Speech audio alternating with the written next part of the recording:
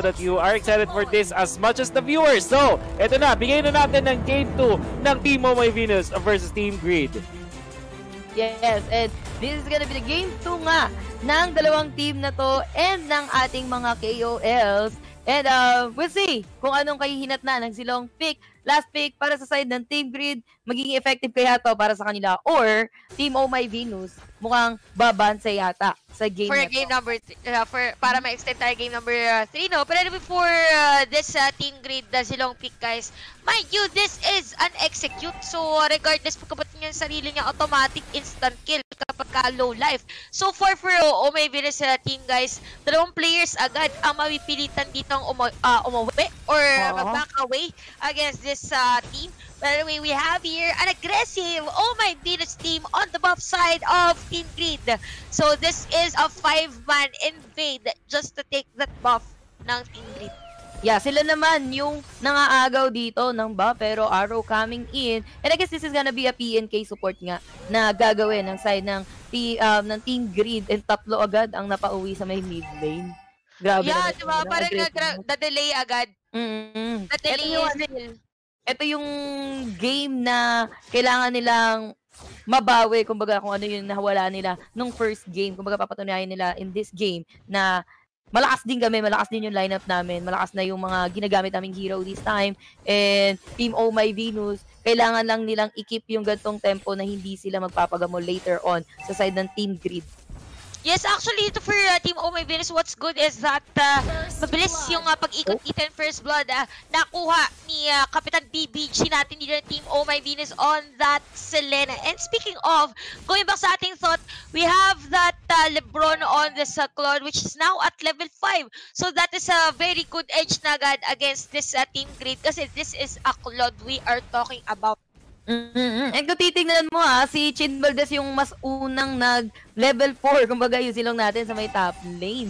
Pero so far, doing good pa rin din nandito yung side ng Team Green. Hindi naman masyadong malaki yung lamang in terms of the network. Lumalaban pa rin naman sila, pumapalag pa rin sila. Kailangan lang talaga nila ng farm doon sa ipa-funnel nila, which is itong si Harit. And malay mo naman, maka-create ng miracle talaga dito, itong si Zilong. Ang tagal na natin hindi nakita dito si Zilong.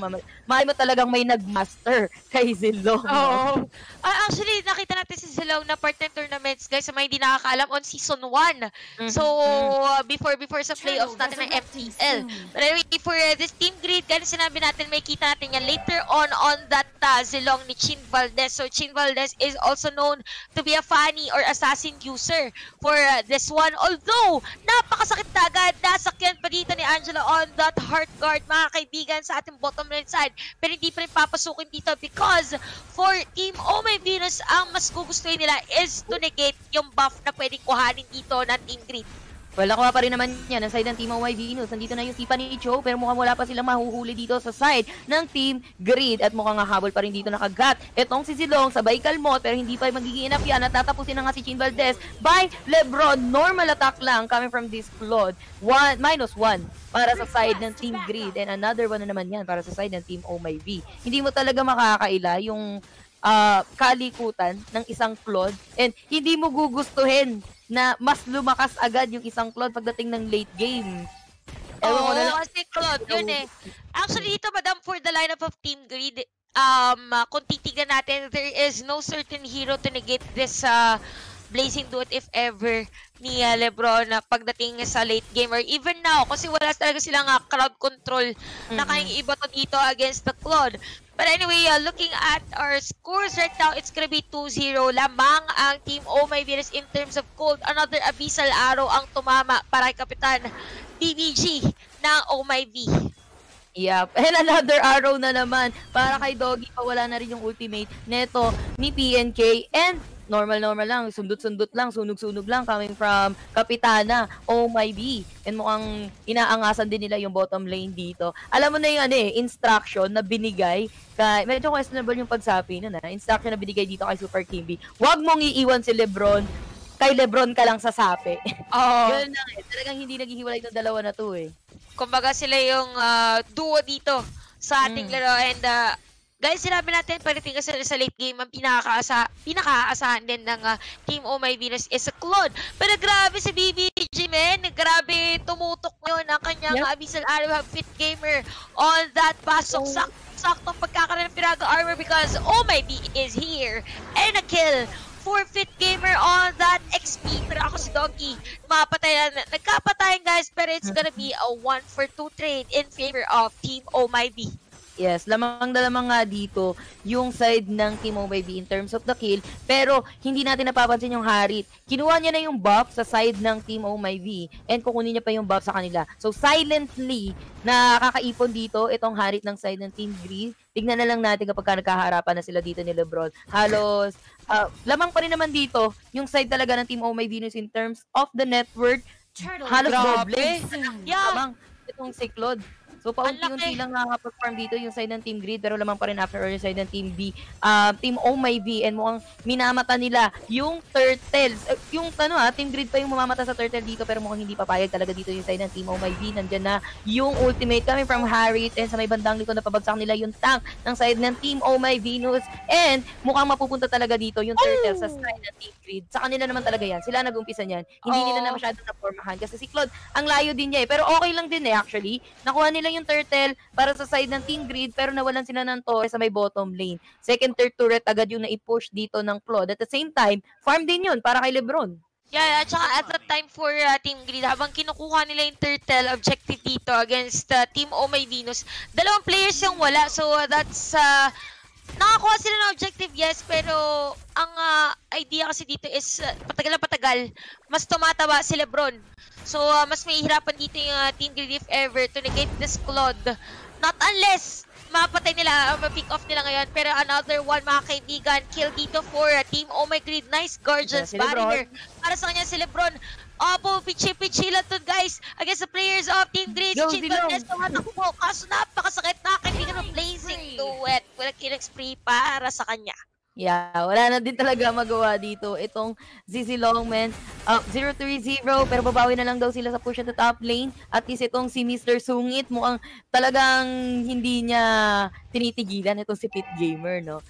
Huwag tayong titigil ng paghaharas dito at the top lane. Nakakuha naman sila ng Torre, but at the same time, Torre din ang nabawi dito ng side ng Team Oh My V. Lamang na lamang on the turret, on the network, and on the kill ang side ng Team Oh My Venus. And grabe!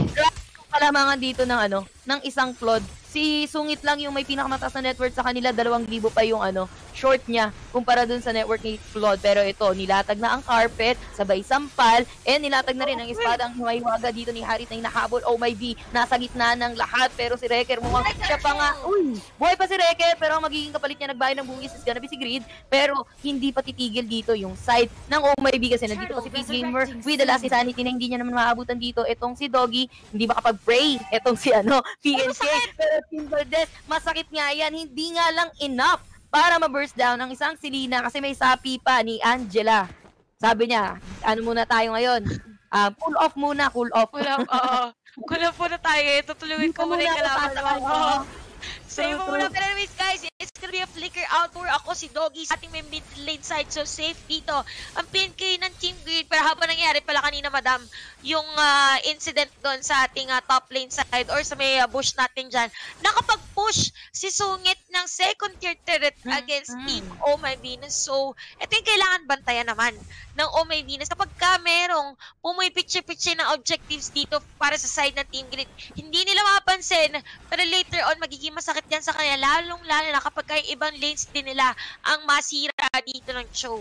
Yeah, siya halos yung nakakapagpadagdag din, if I'm not mistaken, ng net worth nila para sa side ng Team Grid kasi siya lang talaga yung nakakapag-push sa top lane, and so far, even though wala pa siyang kills dito, si Doggy din nakakuha siya ng kills pero hindi enough para sa kanila para madagdagan pa more yung kanilang net worth. Pero mukhang inaay nila itong si BBG to fall down kasi nga lang nasa gitna dito si Wrecker na nagsasayaw dun sa kanyang ultimate. Angela will be taken down sa labas ka mamaya matutulog, Jean, pero kinagasaan, wild charge nga naman, and that pick, pero Lebron, blazing duet, hindi magiging enough. Masakit ka pero hindi, mag-isa ka lang eh.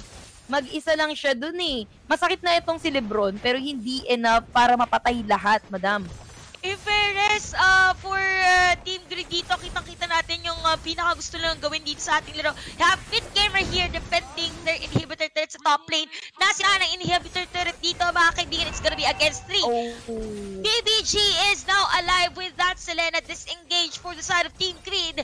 Pero mukhang ano pa rin to, palaban ang OHMYV33NUS team, guys. Hinahabol dito, pero there is Kupa for the defensive side naman ng Team Grid. Ako masundot dito. OHMYV with the titles. One charge naman para kay Grid just to save his teammate against the Venus dito.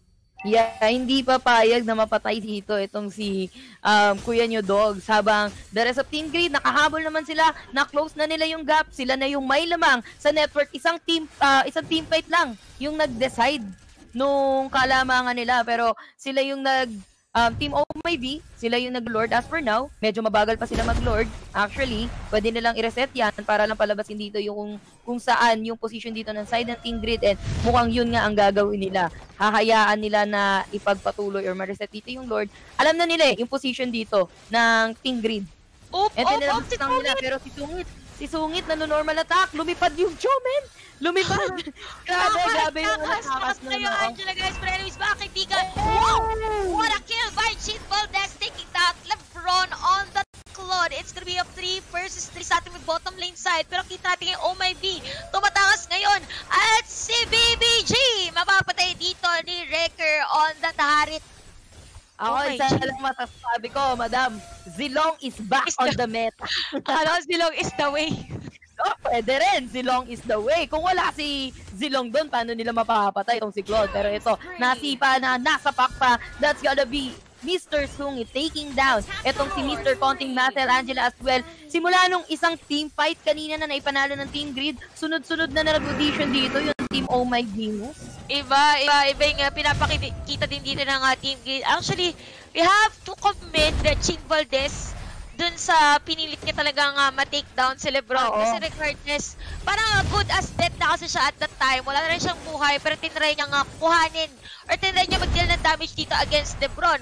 After that, nakuha niya si LeBron, which is very good for his team. So dahil dyan, this is the first Lord now on the hands of Team Grid.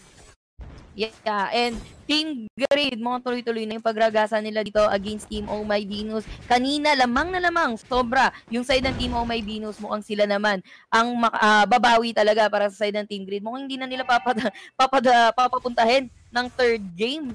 Talagang sipag ni Mr. Sungit, no? Napansin ko lang, siya halos pe-prepare ko to, parang gato, ipe-prepare ko to. Tapos mamaya, pasok tayo, ganon. Ganun ginagawa ni Mr. Sungit dito eh. Halos siya na yun ang gugulo.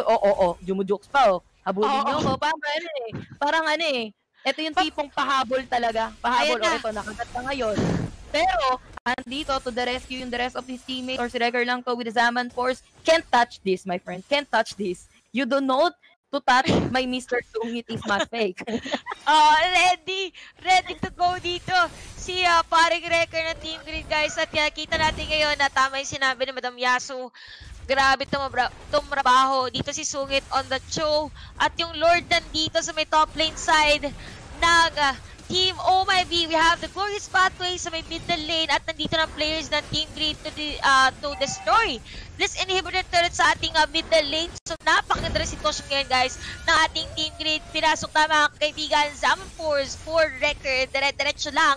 At habang nangyayari yun, Sungit again is on the side lanes, just doing objectives, clearing minion wave against OHMYV para tuloy-tuloy yung pagpasok ng kalaban na minion.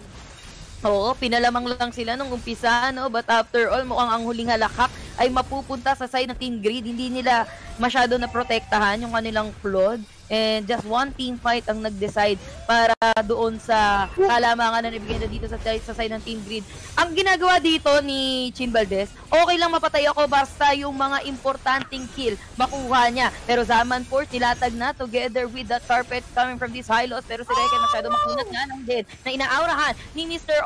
ni Madam OHMYV. Pero hindi magiging yung base nila. Pili ko kailangan nila pasilin yung minions dito kesa doon kay OHMYV or sa the rest ng side ng Team Grid, pero hindi na rin talaga papayag dito yung side ng Team Grid. Si Chin Valdez, tatawa-tawa yan, pero titignan natin